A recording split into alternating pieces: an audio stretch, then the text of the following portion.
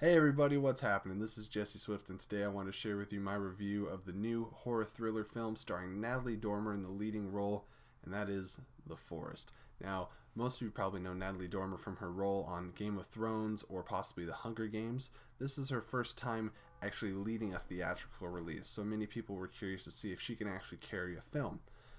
And I will say that that remains to be seen, and maybe we should give her another chance. But in this movie, she didn't do anything special, and she was not really a strong character.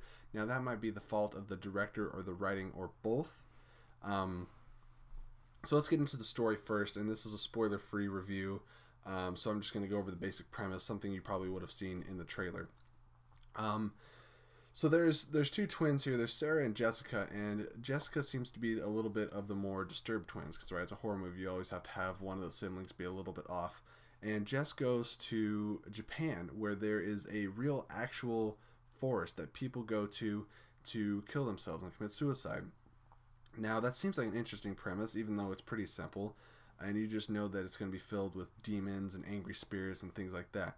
And naturally, Sarah goes after her and goes to Japan and is completely out of her element and gets lost and trapped in the woods and gets to come in contact with all these creepy, crazy things.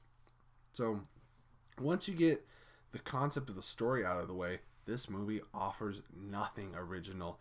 The jump scares are a repeat. The overall beats of the story are a repeat. And you can see every bit of the movie coming. It's just predictable, and it's not unique in really any way. There's no memorable side characters. The acting was very wooden. I didn't find a lot of enjoyment in the movie. If you're still curious about this, you want to see what Natalie has to offer on the big screen, go for it. But I'm recommending you wait until it comes out on Redbox or Netflix or something like that. Don't rush out and pay full admission price for this film. You'll just find it to be probably a waste of your time and money. And this is coming from somebody who has to sit down and watch a lot of horror movies. Guys, to me, I don't know if you saw The Lazarus Effect, but I put this in the same boat. What's my overall rating for the film? It's not the worst thing I've ever seen, but certainly wasn't very good. It's